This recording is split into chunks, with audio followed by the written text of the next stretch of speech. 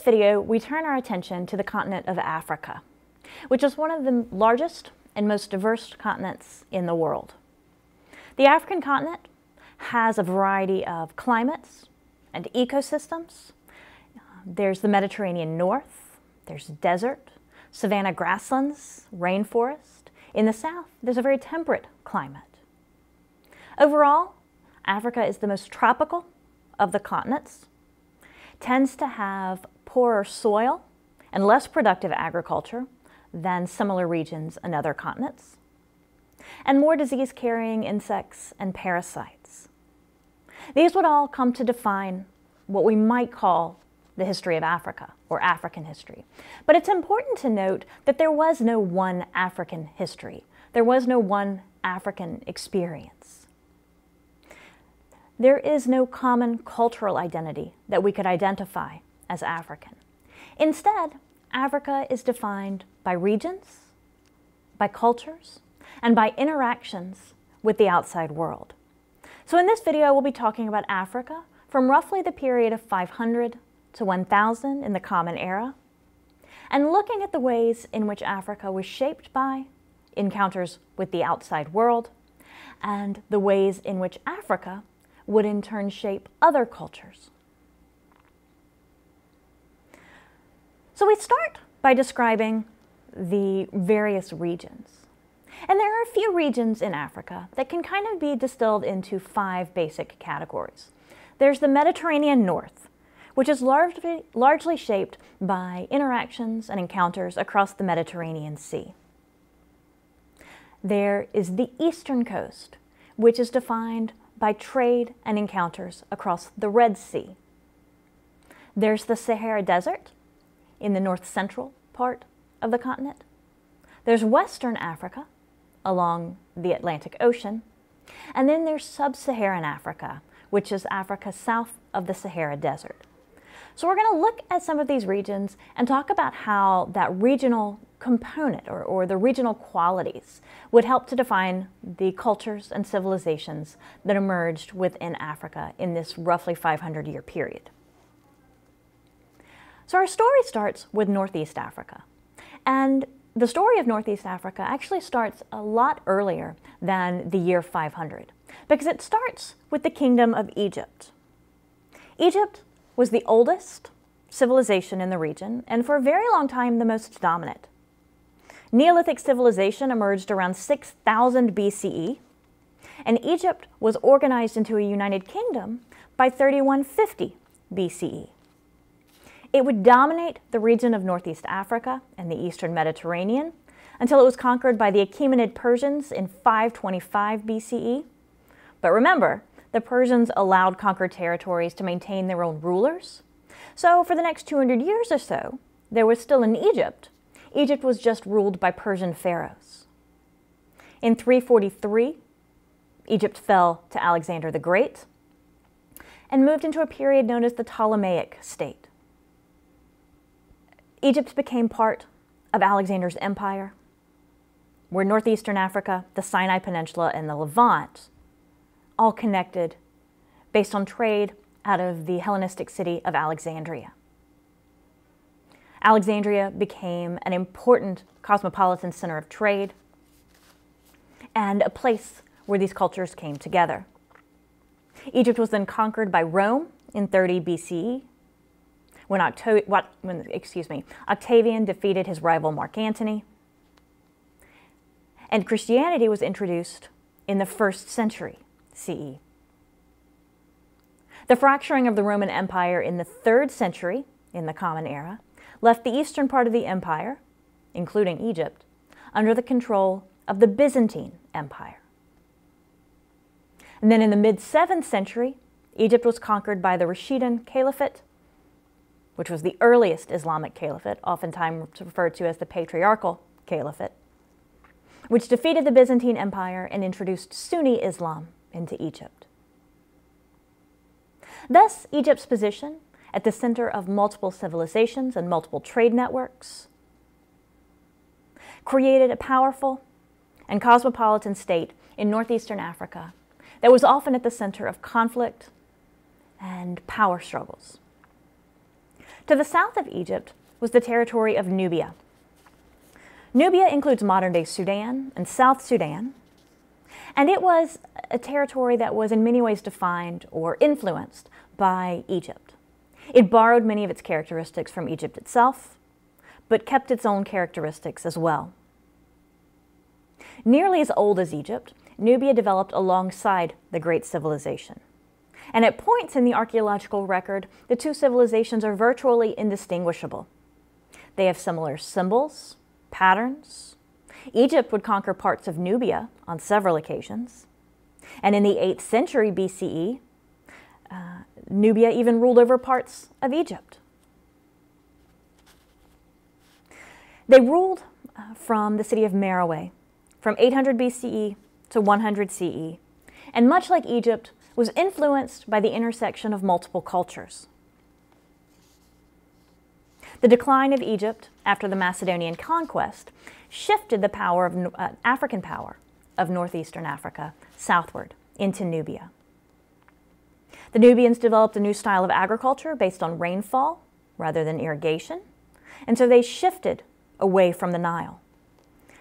They were able to trade far and wide across the Mediterranean. They used camel caravans to the Middle East and to West Africa. The Nubians began to decline around 100 CE and were conquered by the territory of Axum in 350 CE. This led to Christian dominance in the region until about 1000, and then Islam in 1300. The next important state of Northeast Africa was Axum, which is in modern-day Eritrea and Ethiopia, and it was a powerful state from about 100 to 940 CE in the Common Era. Axum was based on highly productive agriculture, using the plow, not the hoe, and producing cereal grains. A substantial state emerged by 100 CE that was tied to trade. Much of the wealth of the capital, much of the wealth of Axum, was based on taxes. These commerce taxes became an important source of wealth. And so the vibrant civilization that emerged in Axum was tied to trade with Romans, Persians, Arabians, Indians, with a variety of cultures and traditions across the Red Sea and across the Mediterranean.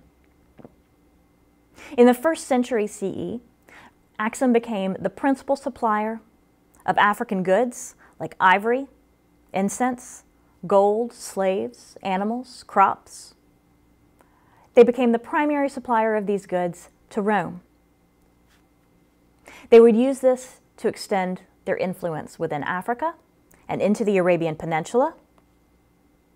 Christianity arrived in Axum in the 4th century, and King Izana converted, making it the state religion of Axum about the same time that Constantine converted in Rome.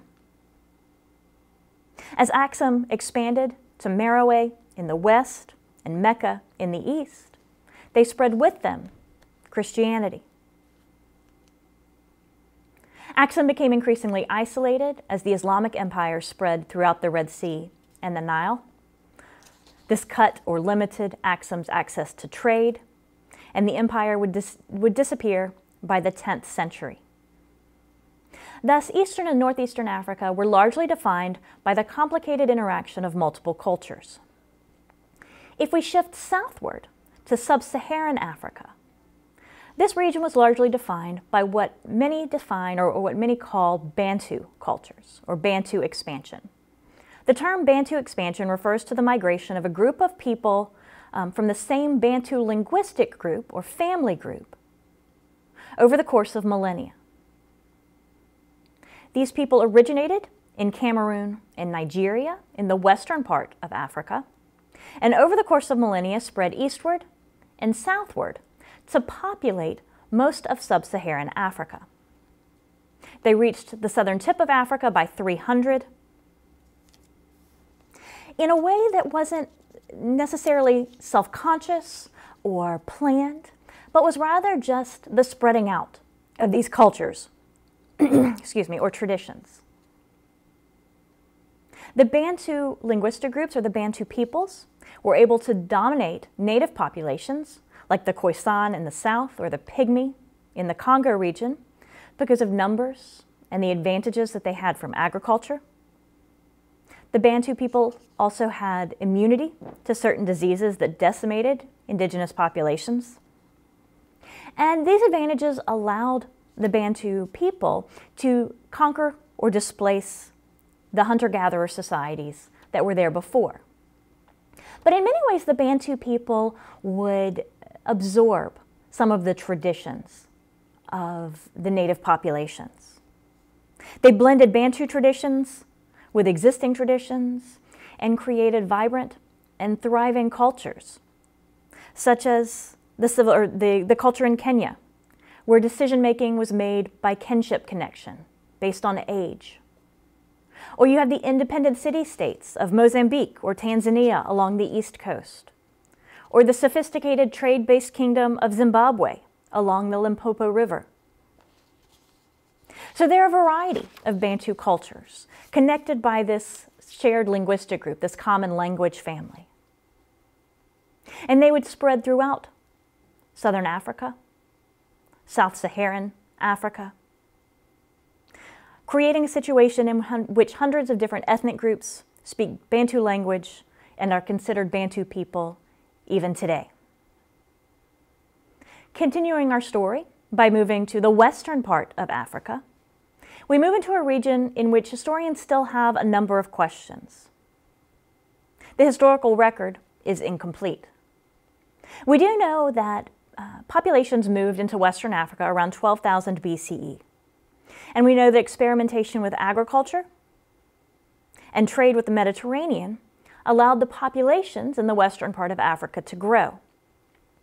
The first city-states emerged in 400 BCE, particularly around rivers and in places that were rich with natural resources.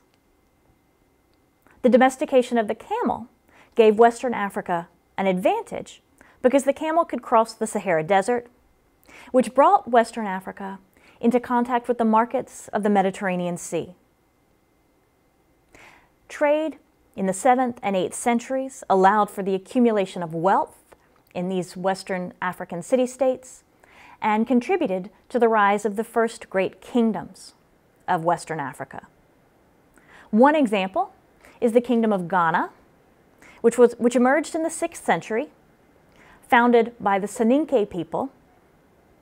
And over the next several centuries, they would consolidate power, reaching their peak around 800 in a golden age that would last for about 300 years. The Ghana kingdom made a fortune trading gold, kola nuts, and ivory for salt, spices, and other items of Mediterranean trade. They relied on Berber caravans crossing the Sahara Desert, creating a volatile relationship between the two groups, Ghana and these Berber caravans, these Berber middlemen.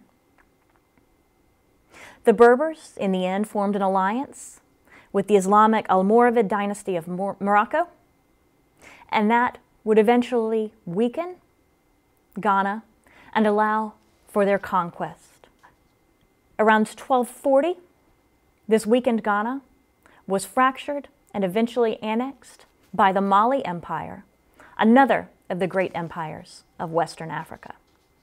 So it's important to understand when we study the history of Africa and Africa's place in world history, that it was a complicated continent, and that it was the result of encounters not just within Africa, but with other continents and other civilizations. Africa had a position at the center of Eurasian trade, and so it's important that we keep this in mind, that Africa was not only part of the Mediterranean world, but part of the Indian world, and trade across the Red Sea allowed for a variety of regional systems, of regional cultures to develop, and place Africa in a position of importance in global trade. Thank you.